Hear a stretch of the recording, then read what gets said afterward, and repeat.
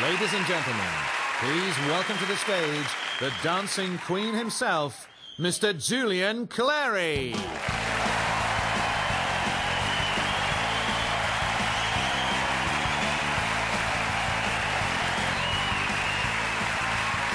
How kind, thank you.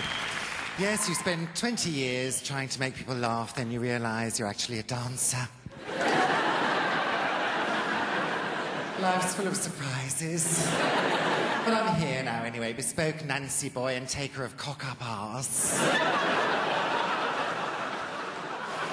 I used to be the Queen Mother's favourite. You a heterosexual couple there?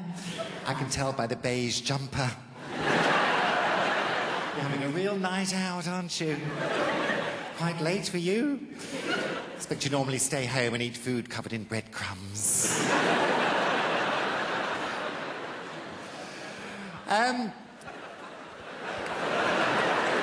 What's your name? Keith, of course it is.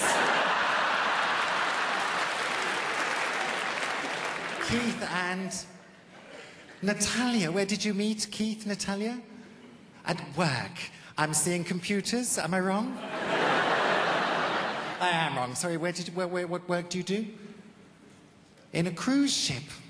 Now you're talking my language.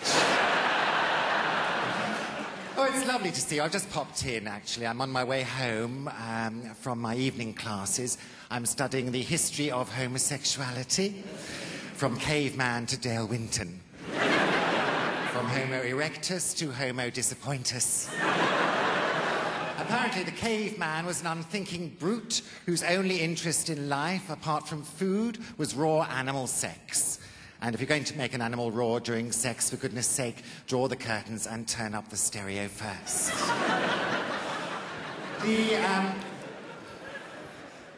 Have you peaked already? Quelle dommage. The first recorded incident, apparently, Keith, of man-on-man action wasn't on a cruise ship. What was your cruise ship called? You've been on a few, just give me one. What? The Inspiration. Thank you, God. No, Keith, the first recorded incident was in Pompeii in the year 605 BC. Two local chaps, allegedly Romulus and Remus, or as they were also known, Big Dickus and Fuck Me Hardian. They were mincing round Pompeii market, enjoying the sunshine and admiring the Satsumas, when things took an unexpected turn. And only a little fragment of a poem survives from Romulus to Remus, which goes like this. I walked towards the river and down the river bank. I thought of you for 15 minutes. And then I had a da-da-da-da-da-da.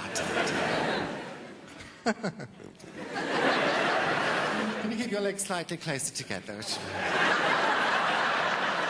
Slightly disconcerting. Right, well, here we are. It's huge, isn't it? Can you hear me at the back?